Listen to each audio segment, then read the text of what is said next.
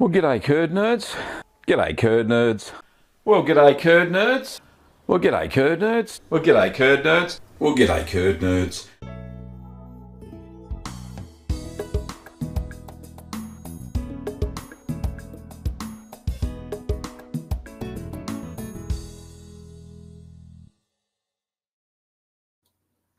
Well, g'day, curd nerds. Welcome, one and all. This is Ask the Cheeseman, episode 182. And thank you so much for joining me today. We've got quite a few people in the chat as well, which is absolutely fantastic. Lovely to see you all. Okay, just the normal formalities at the start of the show. We've got a shout out to Harley and Caden. Thank you very much for your YouTube membership, Harley and Caden. And we have no new patrons this week, but thank you to all the financial members, both on YouTube memberships and on Patreon, for supporting the show. Without it, Kim and I couldn't bring it to you, well, most weeks anyway. Alrighty. So if you've got any questions, now is the time to ask, and that's okay. So just ask away in the chat, and I'll be able to display them on the screen when we get there. But big announcements. The biggest announcement I've got is that I had a thought in the middle of the night, as you do, and next week, next Sunday, my time, an hour earlier than now, will be 12 hours of cheese. I was going to do 24 hours, but then I looked up the YouTube limitations for live streams, and it will only archive 12 hours of live stream. So I've cut that down. Originally, it was going to be 24 hours of cheese, but now it's going to be 12 hours of cheese live stream. There will be some pre-recorded segments because I don't know if I'll be able to stay awake or not have a hoarse voice after talking for 12 hours. But let me just show you the schedule that I've come up with for the 12 hours of cheese making. Can I share my screen? Share. Here we are. Share the window. Okay, so this is what I've come up with. So the first one will be, the first session will be an intro. Then we'll have a beginner's cheese session, which is about equipment, paneer and halloumi. Then we'll have a live interview with Chef Fred, who runs a cheese making YouTube channel somewhere in French Canada. So, and he's got quite a following, so that should be good fun. His channel is primarily in French, but he speaks English, so that'll be good.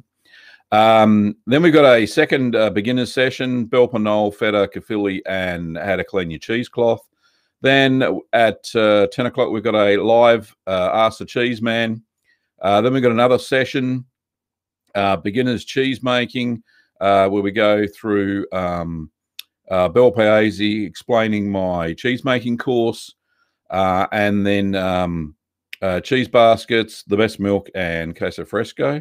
Then we've got a live session for 30 minutes about, we're going to be doing some live taste tests, what's in my cheese fridge, and we've got some old ones in there, so that should be interesting. Then we got the first 30-minute intermediate session, which is about how to make a good brine and jalapeno cheddar. Then we've got our live interview with I don't know who yet, so that should be good fun. I'm just got to send out a few more emails today. Okay, and then the next session is an intermediate session, Jarlsberg and Gouda. Then we got another live Q&A. Then we got a mold ripened cheese session, Petite Blue, fake camembert, and how to heat your milk using the sous vide. Then we got another live interview with who we don't know who yet, so that I'll lock that in soon.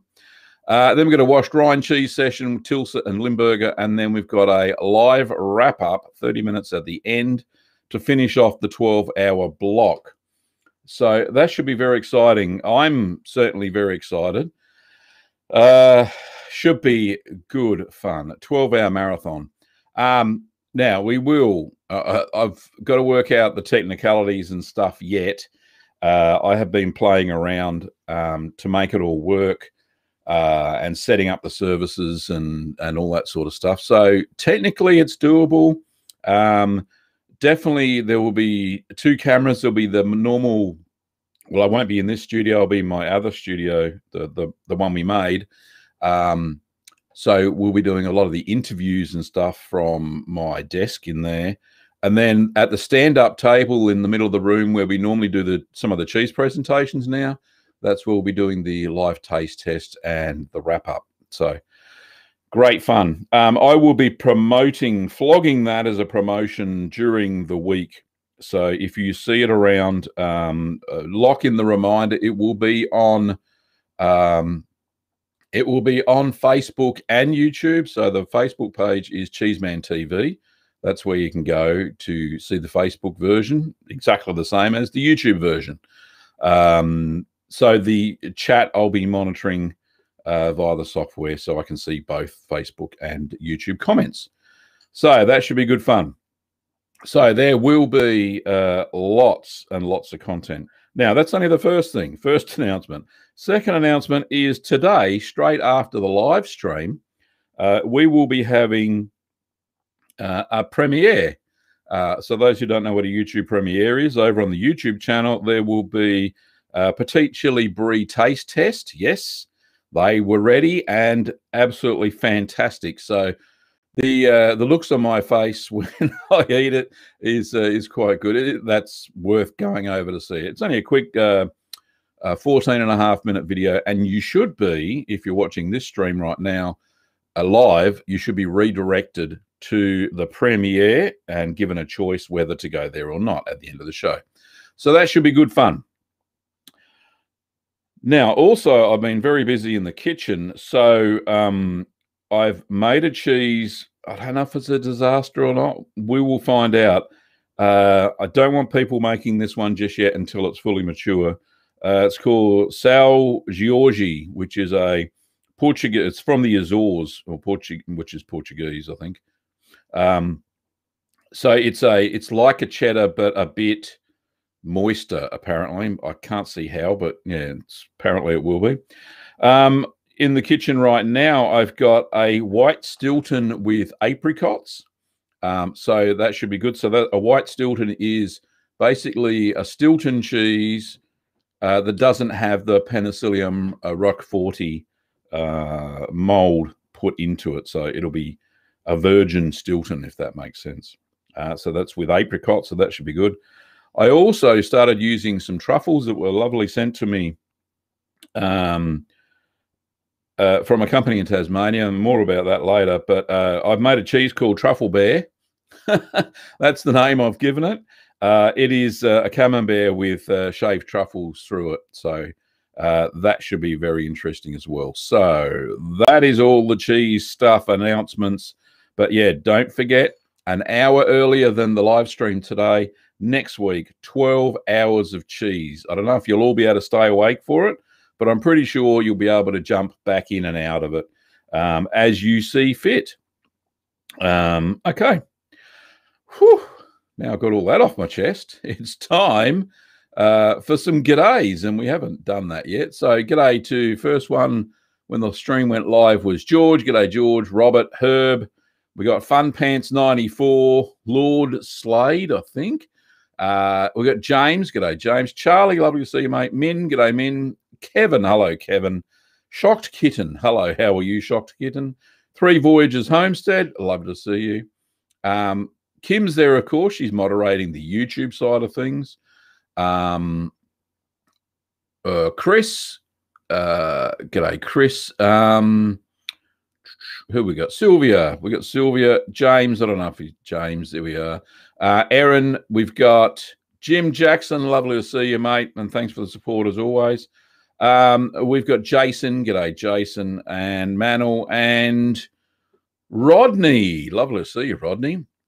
And another Jason. Another same Jason. All right. Fantastic. So let's see what questions we can dig up. I'm sure there are some somewhere. All righty. Okay, first question is from James, says, I enjoy Gavin's throne of cheese. Throne. But often find myself thinking that curly little horn may also appear to be a horn. What horn? I'm not sure what he's talking about. Kim, could you comment on a possibly devilish size of the Cheeseman? No, I'm all angel, mate. All angel. All righty. This is a funny question. This is from Robert. It says, what is your favourite G'day Curd Nerds from the intro? I like the third one, but my wife likes the last one. I didn't know people had a preference. But yeah, it's just my catchphrase. But yeah, thanks, Robert. That's interesting. Sylvia says, hi, Gavin. My double brie turned out super salty. Where did I go wrong? Two things that could have gone wrong, and I've experienced this myself before. Make sure your brine's only at about 18%. So follow the brine recipe. And if, Kim, you can find the video for the brine, you pop the link up, please, and that'll go onto YouTube for us. So how to make brine, I think it is. So stick to that recipe. Don't add any more salt because you can actually saturate it further. The saturation for most brines are about 18%. So you don't really want to go much higher than that.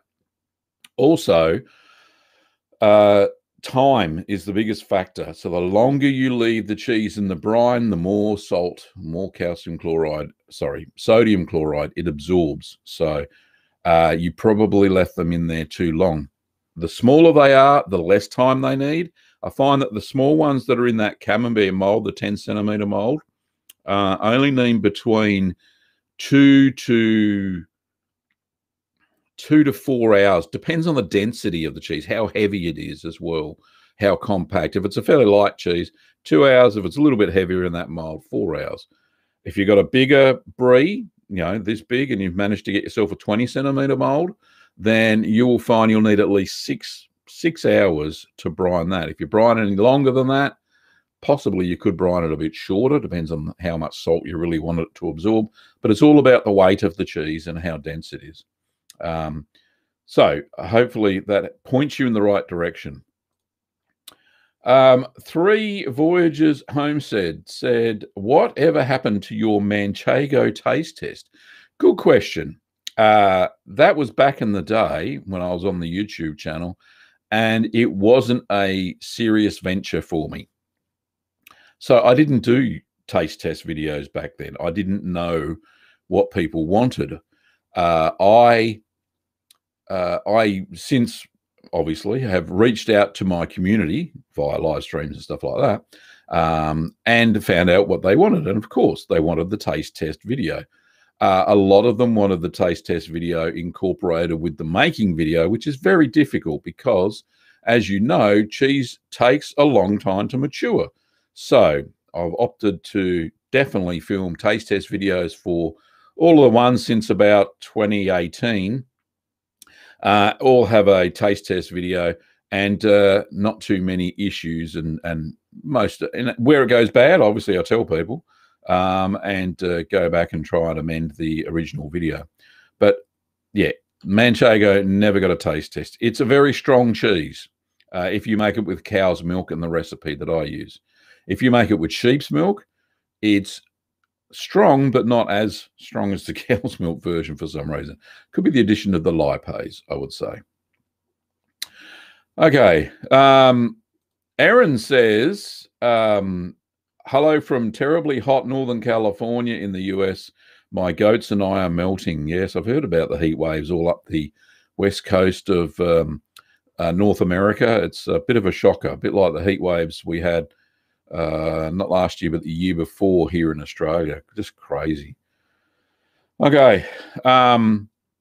Fun Pants 94 says, what would you recommend as a good starter hard cheese? Let me think. So, as opposed to a fresh cheese. So a good starter cheese, I always point towards Caerphilly is a great starter cheese, hard cheese. Yes, you will need a cheese fridge or a cheese cave for Caerphilly, but it only takes 3 weeks to mature. So you can have a really nice cheese at 3 weeks, which is absolutely beautiful. Another good one, actually, without a cheese fridge, is Bel Paese. And there is a video on Bel Paese and Camembert, not Camembert, and Caerphilly in the link. So, Kim, if you can pop in the link for Bel Paese, but that's actually going to feature next week on the 12 hours of cheese.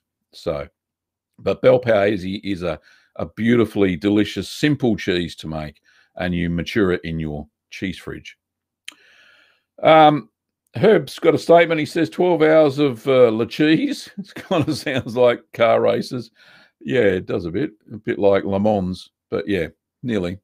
Jim's got a statement about the 12-hour marathon. It says, greetings, Gavin Webber. Always a pleasure to catch the king queen of the curd herd. Looking forward to the 12-hour marathon. Hope you can stay awake that long, Jim. From what I remember, it starts early in the afternoon I know there's like 4 time zones in the US and 4 or 5 in Canada. I think the last session's like 3 in the morning or something. But yeah, I think a lot of people will be there. Plus, you got to remember that people from the UK and Europe, which I think we've got some in the chat today, will get the tail end of that, and that'll be their morning. So yeah. It's very difficult to do it unless I, stay up all night myself. So difficult to do, but yeah, thanks, mate. Statement from Jason says, wow, Limburger, I was at school in grade 6, sixth grade. A kid, fellow student, was from Wisconsin. He bought a Limburger loaf in and cleared out the entire cafeteria in under a minute. Yes, it's a stinky cheese and absolutely delicious. Great little story. Thanks, Jason. Next question is from Manel and says, is the culture affected when we add annatto and calcium chloride? No, it's not, mate. The starter culture doesn't get affected by the calcium chloride. The calcium chloride, it's not chlorine, it's chloride, which is a different molecule. So the milk extract, the rennet uses some of the calcium in the calcium chloride to strengthen the casein bond when it sets the curd. So it takes part of that. The annatto is an inert colorant. So when you get yellow cheese all the way up to, say, red cheese like Red Leicester, that's from the addition of annatto. So. Alrighty, so they don't affect the starter culture, and they don't affect the milk in any way. Well, the calcium chloride fortifies the milk, makes it set a better curd. Erin says, just had an idea. Could one do a drunken goat like Formaggio Ubracchio, but with goat's milk and use beer? I make cheese, I make beer. I'd love to combine the two. Any thoughts? Yeah, definitely. You can definitely do that, Erin. There's no drama using any of the recipes that I show with goat's milk. You just need to use a little bit more. Definitely need to use calcium chloride. You probably got that from experience anyway, but you need to add a little bit of a little bit more rennet, probably between 10 to 25% from the recipes that I make with cow's milk. Unless, of course, I've specifically stated I'm using goat's milk in the recipe. But yeah, and the beer, if you have a look at the stout cheddar that I made, or even the mustard and dark ale cheese, definitely you could use goat's milk with both of those recipes. And if Kim, could you throw up the stout cheddar video link for Erin, please? Okay.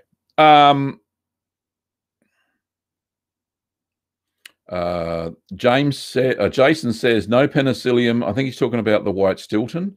I may actually be able to try it. Woohoo! Nice. John says, how do you store your bacterial culture?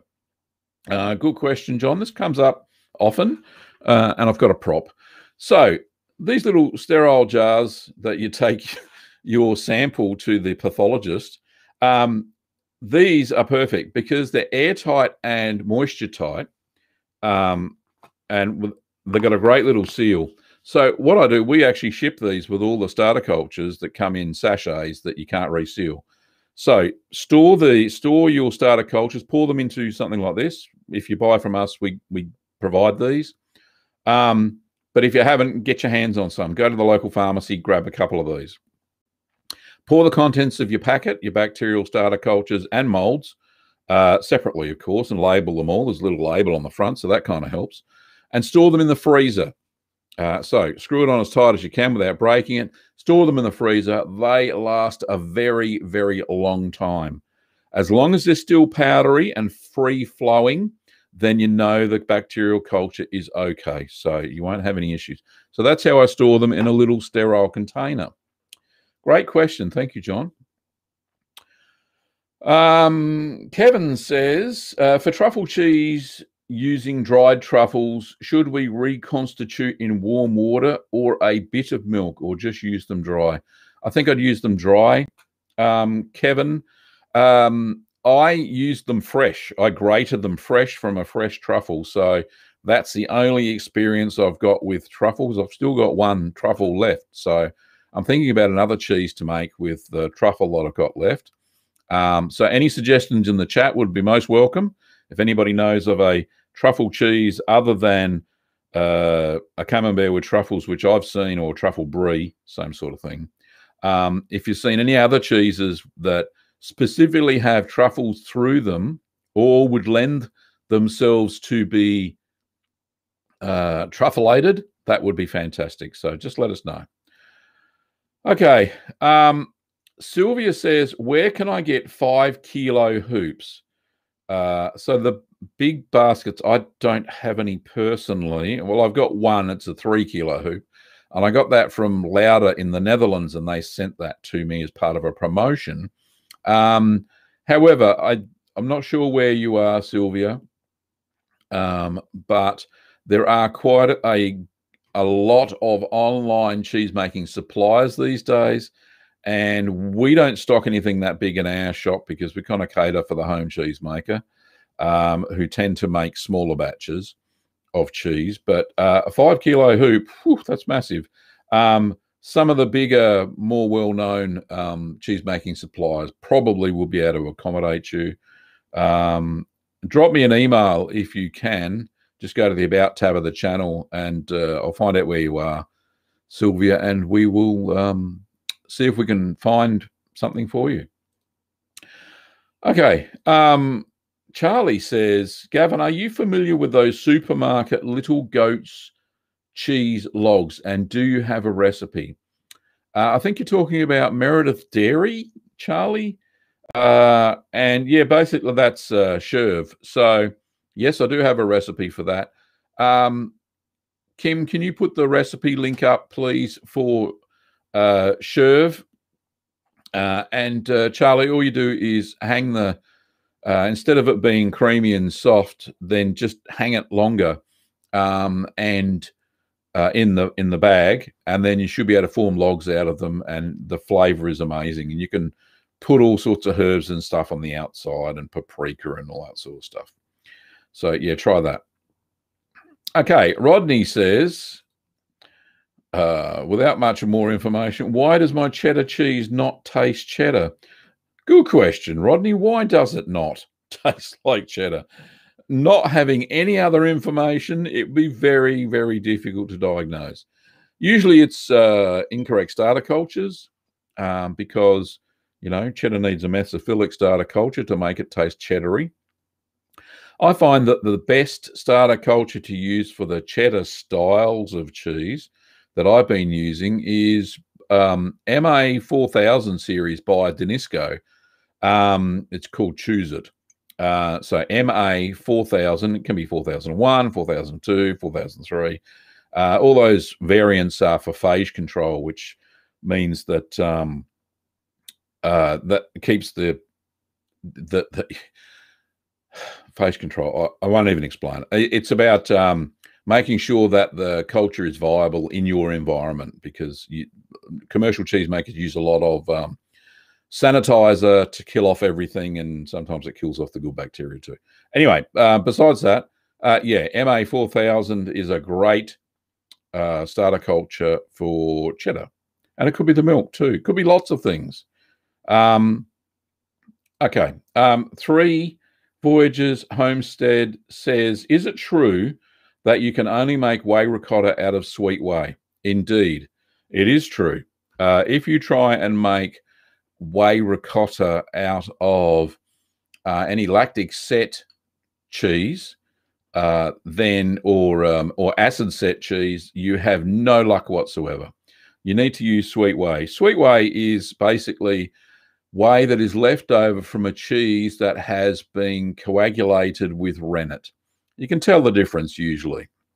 The main difference is that sweet whey is usually cloudy, and it's not transparent like whey left over from, say, making yogurt, or even making, which is an acid set cheese. Well, it's a yogurt, but yeah, technically a cheese.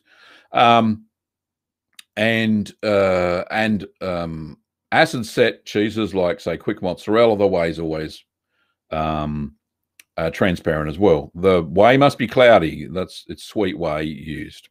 So yes, definitely that is a true statement that you can only make whey ricotta from sweet whey. That's my experience anyway.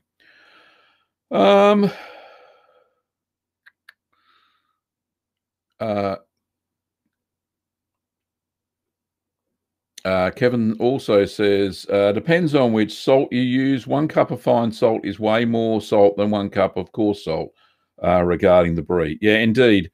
That's why in the brine recipe, Kevin, I specify the weight of the salt. So you can use coarse, fine, flaky, sea salt, kosher salt. As long as the weight is correct, the weight of the salt, then you're right to go. Okay. Question from the international capitalist Russian bot. Can you make cheese with tea? I actually have seen cheese with tea. It's very tart. So, yeah, you could soak the curds in a strong tea, and then press them, and yeah, you get a little bit of tea flavor. Anyway. Let me just have a sip. I'm getting a little bit hoarse. Jason says, I love the taste test videos. You describe it all very well. Your knowledge of the cultures and flavors, as well as the histories behind the cheese, is unparalleled. And yes, California Bay Area, San Francisco, was 100 Fahrenheit. And that's a normal summer's day here in Australia. Anyway, but yeah, it has been hot over there for those who aren't used to it. All right. Lord Slade says, if you are making your first cheese, what style? I would fresh cheese, definitely. Make a fresh cheese. Probably the simplest one is not ricotta. It's paneer. Paneer is fairly fail-safe. Try that, Indian cottage cheese. If you want to add some salt to it, add some salt. It tastes very nice. It's a great little snack. Great in any sort of Indian or South Asian cuisines. Delicious. That's the cheese I would start with, and that's the cheese I always taught in my when I had a cheese making class, a physical one. That was the first cheese that I taught people because it was so easy and it was fail safe. All righty, we've got gallery time. I'm excited. We got some stuff for the gallery. Where are we? Gallery. Rightio. Let me just share my screen, and we will start the gallery. And I tried to, I can't remember if I mentioned this before, but there was a TV show a long time ago in the UK called Vision On. We used to get it here in Australia. It starred Tony Hart, who was a great artist, and there was a tune. I was going to use the tune because Kim loves it. It just, the gallery reminds her of that TV show when she was a kid. And he used to show pictures that kids had sent in, paintings. Anyway, apparently it gave me a copyright strike when I uploaded a test video to YouTube. So I won't be using the music, but just hum it to yourselves if you know it. Anyway, first cheese is from Cup of Tea Love. And Cup of Tea Love, we don't have the person's first name. And I'll just read out what they sent. So it says, my first holy cheese, Jarlsberg. So much fun watching it puff up, and the end result is delightful and delicious. I suspect those big cavernous cracks in amongst the holes aren't too desirable. I don't have a cheese press yet, working on it, so perhaps it's because I couldn't quite get the weight on it that it needed. So it was a bit loose in there when it started expanding. P.S. I'll put you out of your misery and confirm that I am, in fact, a she. So Cup of Tea Love is Mrs. Cup of Tea Love, or Miss Cup of Tea Love. Thank you very much for your photo. That Jarlsberg. So the little fishes in it is actually known as late blowing. And it's caused by butyric acid, which is present in the milk if the cow has consumed silage, which is a fermented grass that farmers usually feed their cows in wintertime.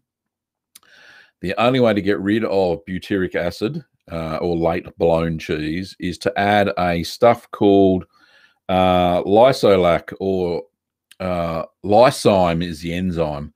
It's made from white egg whites, and it's very difficult to get hold of in non-commercial quantities. You only need to put in 1/64 of a teaspoon in 10 litres of milk to stop this late blowing. I've been trying to get my hands on this stuff, and I just can't get it. All right. Thank you, Cup of Tea Love. So the next one is from David Orson. Does David have a little... No, he's got nothing to say. Right. So David is the guy that sent me the compound lever cheese press that we saw in the video last week. He makes a wicked camembert, and as you can see there, it is lovely and oozy around the outside. Perfect looking camembert. Absolutely delicious. And apparently his wife tells him that's what he can make. But you don't need a cheese press for that. But anyway, so this is David's cheese fridge. Very nice. And the first thing I noticed was that it was in a shower cubicle. So he must have a spare shower in his house. And he's put his cheese fridge in there, and he's storing all his cheese gear in there. So, yep, don't need a shower in that house, but you got your cheese fridge in there. That's what's most important, I think. So well done, David. Thank you very much for sending those photos in. And thank you so much once again for the cheese press. I've just got to glue the upright struts with some these ones here, these bits, that one and that one. I've got to glue mine in so that the pressure doesn't make them pop out. And I'll be featuring that in a video very soon. All righty. These Belper cannoli, I think that's how you say it. Been told that it's pretty correct. So Belper cannoli, little pepper ones.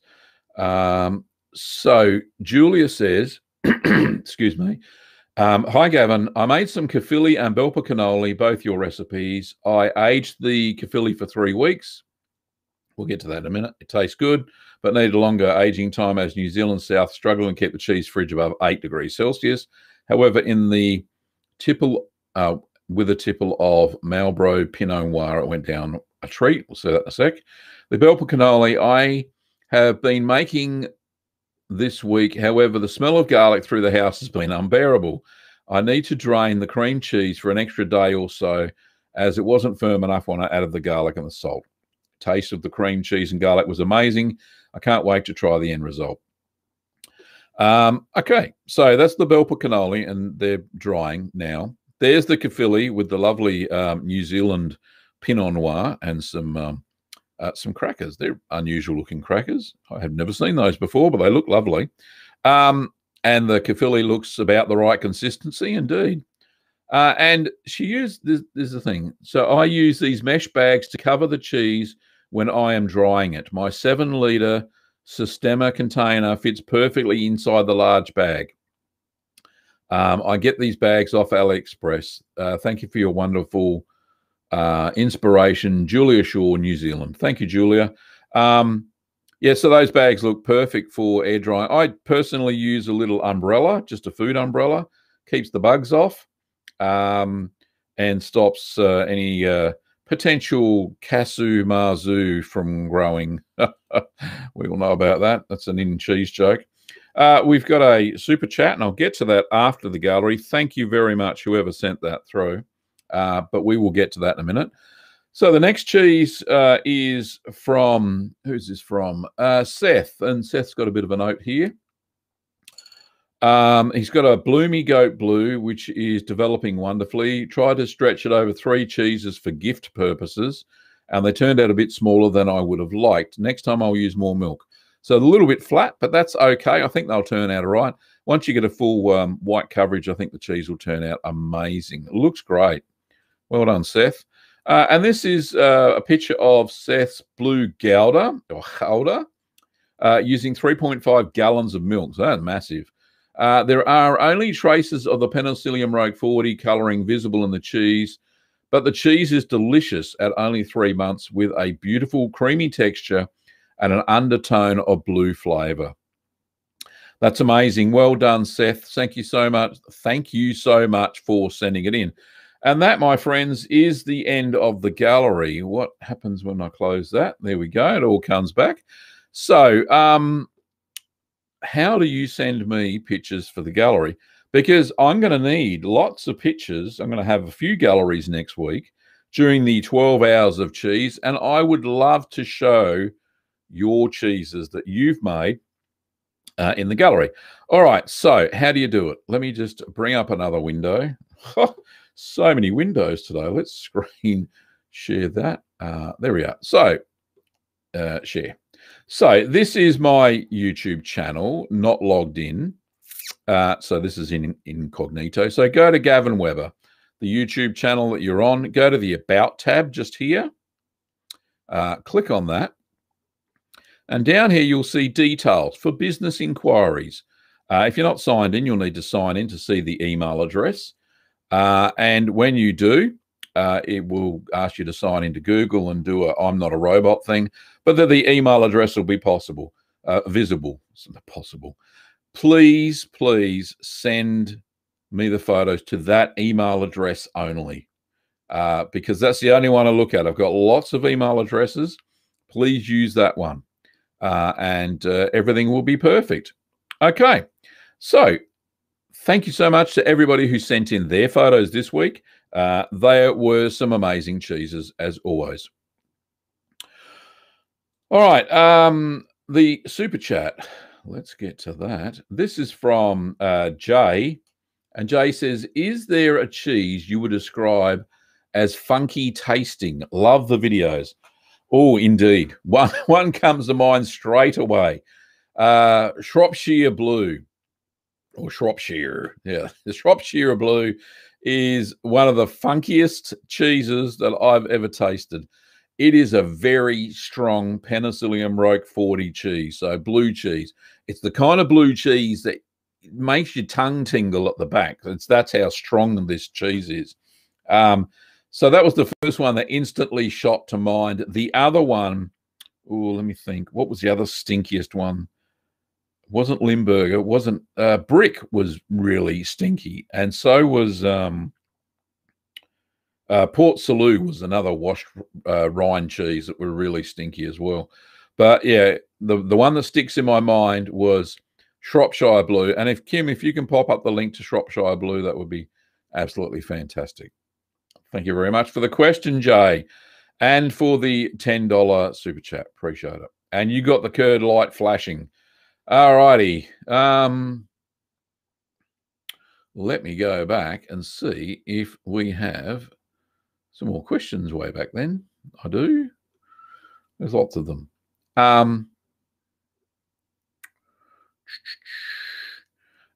Jim, no, here we are. Patricia.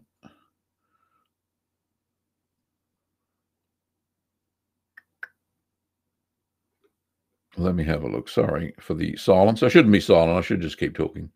Karen says, Gavin, I hope to catch the beginning and end of your 12 hours. So tell me in the UK. Okay, yeah, so that'll be great, Karen.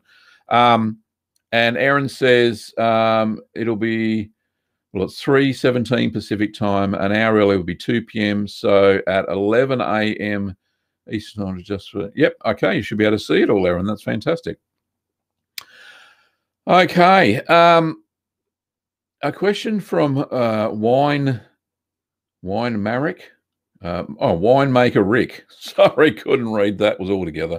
Never in your videos do you check pH. How important is it in cheese making? It's important when it needs to be important. If you want to replicate the cheese same time over and over and over again, then the pH is important, and you should write that down on your cheese making page or sheet or whatever you're going to use, and measure the pH at a couple of stages. So first stage is after you've cultured the cheese. Second stage is after you've cut the curd. Next stage is after you mold the cheese. So unfortunately, the test strips that I use for when I make pasta filata cheeses probably won't cut the mustard with that. So you'll need a proper pH cheese making probe. There is actually a good one from Hannah, which is a instrument making company, and they do these pH testers, and they're pretty good. So you can use them. I don't use them very often, only when I need to. So yeah, that's my opinion on that, I suppose. Let's go down.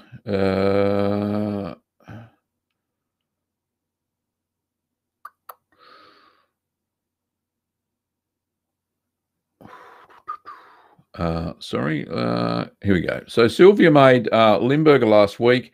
I've been turning them daily and noticed little curd balls come off when I touch it. Ooh, is this normal? Red smear hasn't formed yet. What can I expect? When can I expect to see that? Little curd balls shouldn't be coming off the cheese when you touch it. Sounds like your curds was too dry when you put it into the basket and just pressed it with the light pressing that it has. It should be really, really moist, the curds. They should have totally knitted together into one single cheese. Sounds like a bit of an issue. The red smear takes about 21 days. You just can see it at about 14 days. So about 21 days, you'll see the red smear. It takes a while to grow. So hopefully that all helps. Jason says a good idea for the panko crusted deep fried truffles. Oh, goodness me. Sounds a bit strong. Patricia says there is a special basket used in Malta to make a Jebnet cheeselets. Any chance the Little Green Workshops will stock them? Funny you should say that, Patricia. I actually have 60 of the little baskets that I'm going to put up online this afternoon. So they will be there in the cheese basket section. There's a funny name for them. And Charlie, if you're in the chat, can you just pop in the name of what the basket's called in Malta? That would be great. And yes, and I'll put the official name on the product page. But yeah, there is a little basket. I managed to get my hands on some. They are very reasonably priced. So watch out for them, Patricia. They will be soon. And I'll even send you an email with the link to the cheese baskets. Thank you for prompting me on that. I've had them for about a week and just haven't done anything with them. Jim's got a suggestion. He says, I think the cheddar sprinkled with ground truffle just before pressing would be rather tasty. Yeah, sounds good. I think that the best style of cheddar to use for that, Jim, probably would be the stir curd. It'd be a lot easier to incorporate the truffle into it. With the traditional cheddar, because it's got those fingers of curds, might be difficult to integrate into the cheese. So yeah, a good stirred curd cheddar would be the best for that. And yeah, I think that would be perfect. Kevin says Lauda does sell directly to the public and ships worldwide now. That's fantastic news. See, they do pretty good in molds, but they are very expensive molds, but they will last you a lifetime. And you don't need to use a cheesecloth, and you don't even need to flip the cheese when you're pressing it. You just press it, and it all works. And you vary the pressure as you press the cheese as you go along. All righty.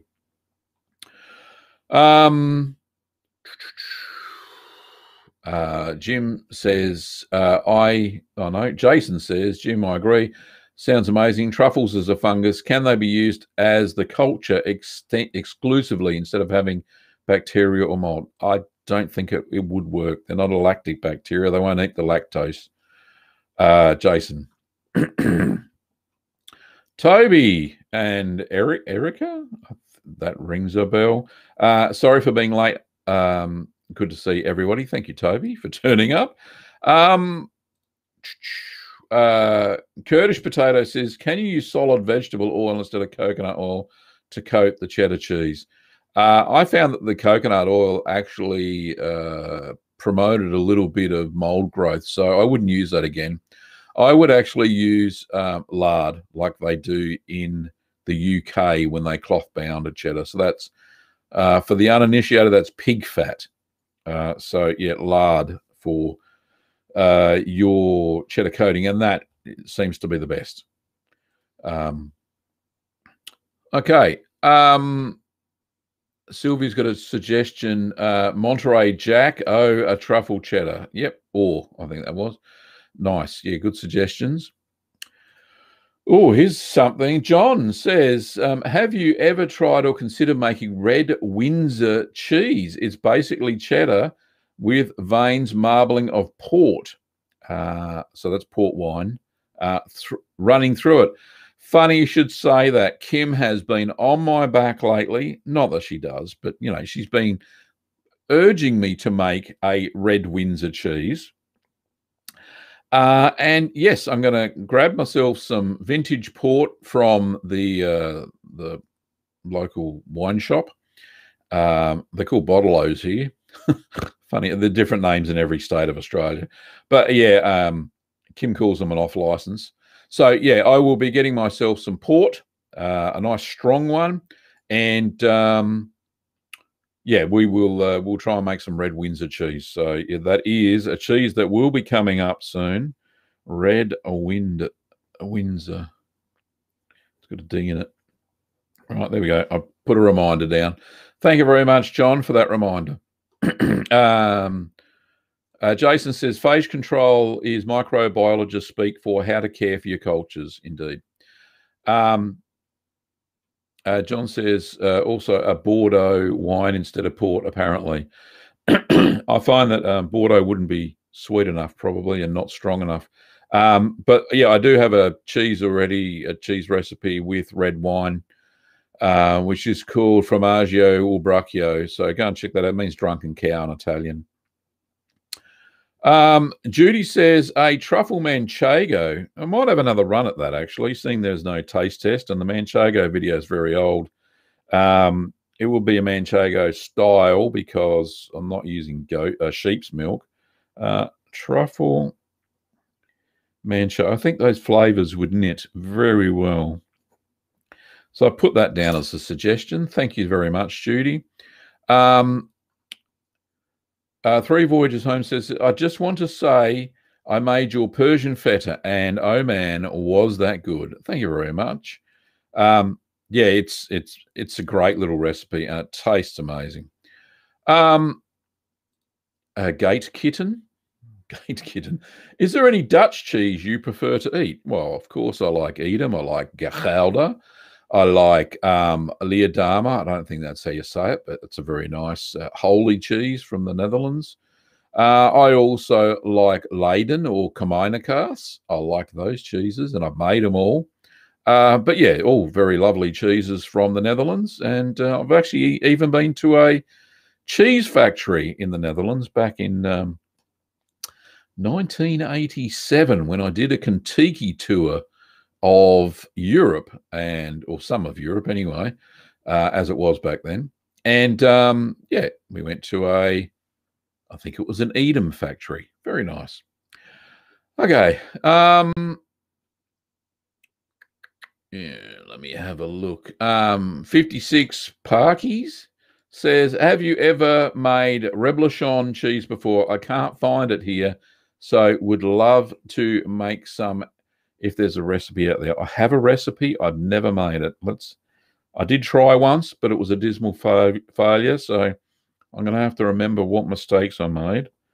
But it is a tasty little cheese. All right.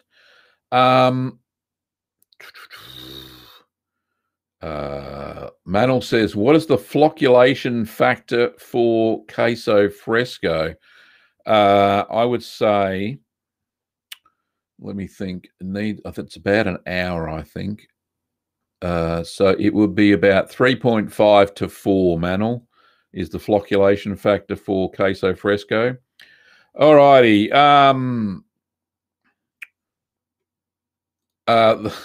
Here we go. So John says the piece we're talking about, remember I was talking about Vision On at the start of the gallery. It's called Left Bank 2, and you can play it along yourself. It is on YouTube. That's where I got a copy of it. But there is a copyright strike when you try and upload it yourself. It is claimed by the record company, even though that the recording was back in 1964. Okay. Here's a funny question. Titus says, what is a cheese diet? I don't know if it's a joke, but yeah, a cheese diet is, I'd survive on one. I don't know. And let me have a look. Question from Jason, or statement. The only cheese I've ever made was something basic. Milk and a hot, bought to heat, add lemon juice, stir, separate, squeeze and serve. That, and then rosemary sprigs in the middle before you press. So that's basically a paneer, or a paneer style, Jason, but it's a lovely little cheese. Nothing wrong with that. All right, so we've got lots of comments about the... Oh, here's a good one. I like this one. Key West Alert says, my cheese, chowder, and cheddar smells like foot fungus. What do I do? Well, funny you should say that. Foot fungus is known as Brevibacteria linens. It is the same fungus that is between our toes. It's actually a bacteria, not a fungus. Now, that's what gives you red mold or washed rind cheeses.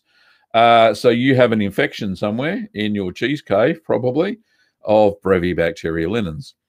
The best way to get rid of it is to make sure that your cheese is fairly dry.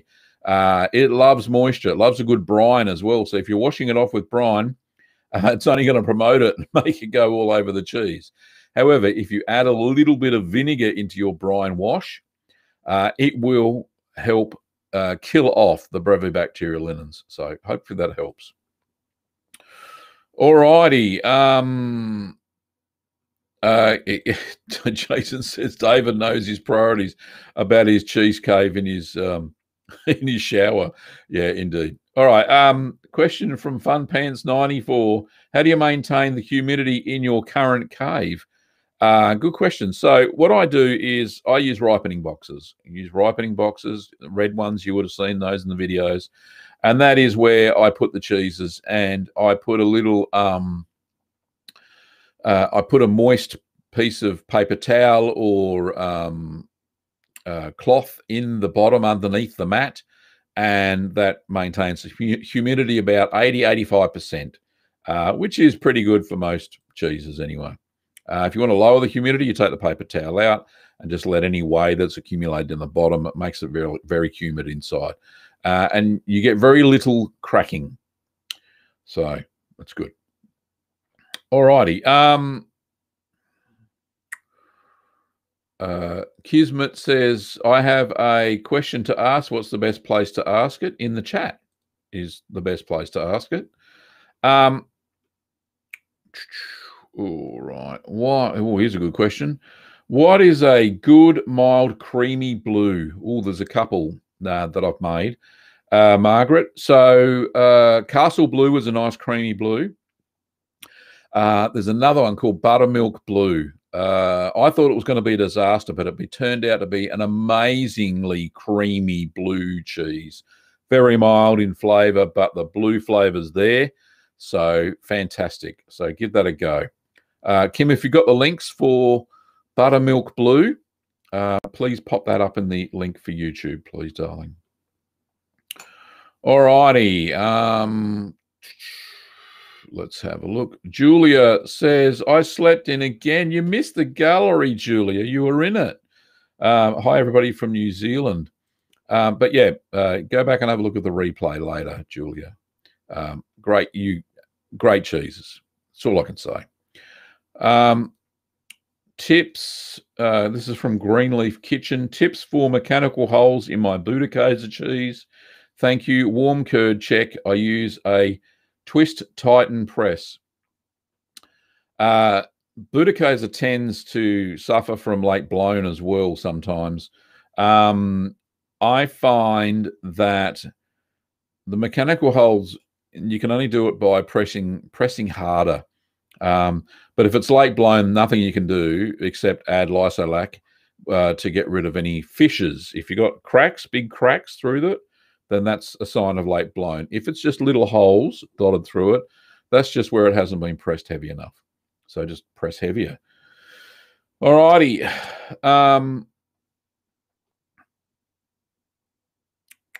And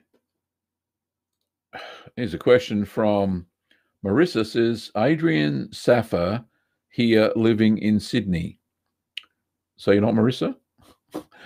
Where in SA are you from? South Australia, SA? I am from South Australia originally. I don't know, you might have noticed from my accent. We have different accents here in Australia. Very hard to pick. Kim thinks she knows how to pick them. But yes, I'm originally from Loxton. That's where I was born, in South Australia on the River Murray. My first cheese was Bel Paese. It was amazing. That's fantastic. What's